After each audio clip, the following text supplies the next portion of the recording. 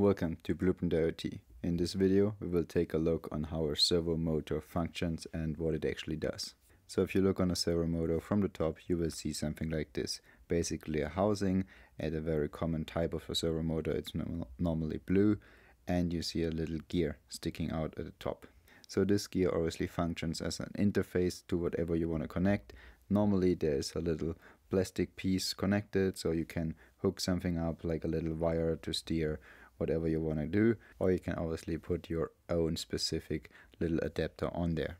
So the whole function of the servo motor is basically to move to a specific position, so in this case 45 degrees.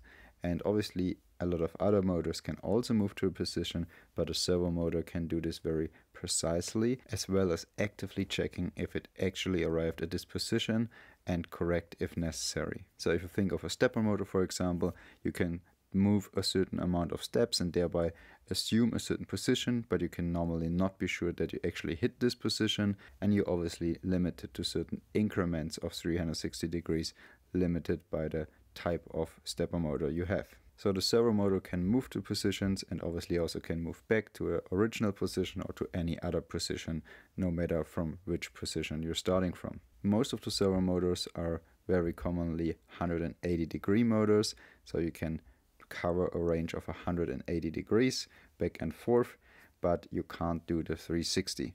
But there are 360 degree servo motors, also called continuous servo motors. Those normally tend to be significantly more expensive because beside the actual engine and all the control components, also the actual position measuring component needs to be way more advanced than in a simple 180 degree servo motor. So moving on to the actual motor itself. So looking on it from the side, you will see the housing and then the little knob at the top where you have the gear sticking out. But taking a look on the inside, you will find an actually pretty small motor that is producing the rotations and the torque. This little motor can be DC, which would be commonly used in all those little servo motors used in automation use cases or in the maker spaces or RC planes or whatever, but it could be also an AC motor or whatever other type of motor. That really doesn't matter for the servo motor. So the term servo motor refers to the complete setup we will discuss here in a second, but not to a specific, let's say, electrical type of motor. But what makes this a servo motor is basically what happens in between the actual motor and the gear sticking out at the top. So if you look inside this, there are actually a bunch of gears, so basically a complete gearbox in there that's basically slowing down the RPMs from the original motor towards the actual gear sticking out of the servo motor. So by doing so, obviously you will decrease the speed significantly, but you will increase the torque significantly as well. Therefore, servo motors can be very powerful, can apply a high torque, while this is also the key to their precision, because you could have the actual motor running for several rounds before you make a small movement at the top of the gear. So therefore it's way more controllable. Speaking of the controls, you will also find a little electric controller in there that's hooked up to the actual motor.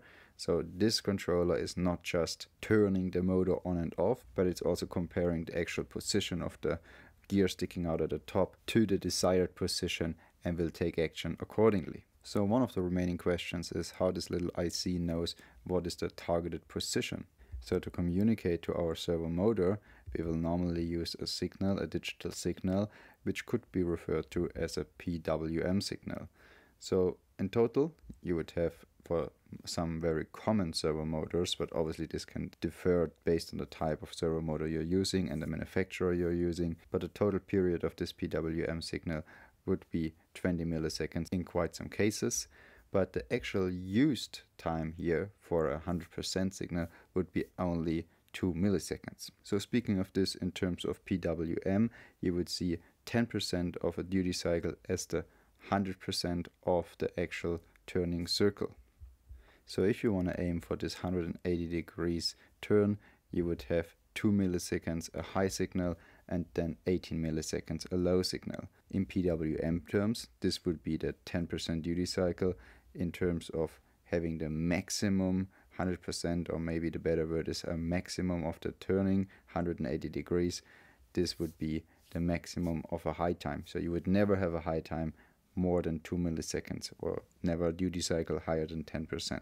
If you're then aiming for example 90 degrees, you would therefore only use 50% of the 2 milliseconds, so 1 millisecond high time and 19 milliseconds low time. And after the 20 milliseconds in total, you would have the next signal with again 1 millisecond high, 19 milliseconds low, so you can repeat sending signals to your servo motor, and it will automatically then target the position that you submitted via the signal. So it will continuously compare the signal that it's receiving versus the actual position and will adjust accordingly. So the only remaining question is, how does the servo motor, the little IC in the servo motor to be more precise, knows what's the actual position of the gear? So let's get this aside and take again a look from the top onto the servo motor, because there's one component in there that we haven't talked about so far, and that's actually a potentiometer. So those potentiometers look something like this on the picture here, but actually we have a complete video about potentiometers, so make sure to check this out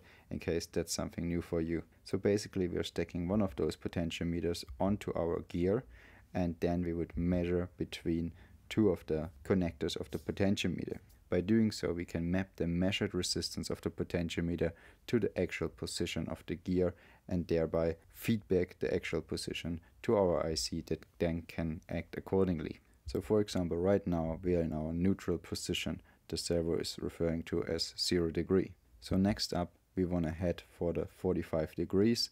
So we would send in the signal a 0.5 millisecond high signal. Immediately the servo will try to match this signal and try to move to the 45 degree precision. In case the servo will overshoot a little bit, which is quite likely, it will immediately realize this because the resistance will not match the signal and will correct by moving a little bit backwards. And he can do this several times until hitting the actual position, depending also on the load that's applied to the servo. So in case you're trying to move something very heavy, you will have a different momentum that then may lead to an overshooting and a correction. So that's basically all you need to know about servos in general. Just make sure to read the datasheet of your servo. Every servo is obviously different depending on the type and manufacturer, but that's the main basic principle. How they work in general. It's not necessarily always a potentiometer used for measuring the precision, especially for the continuous servos. For the 360 degree servos, you are way more likely to find an encoder used to find the position, but that's all more high quality stuff or high price stuff, so that always depends on the type you're using. I hope this was helpful to you. Thanks for watching and see you next time.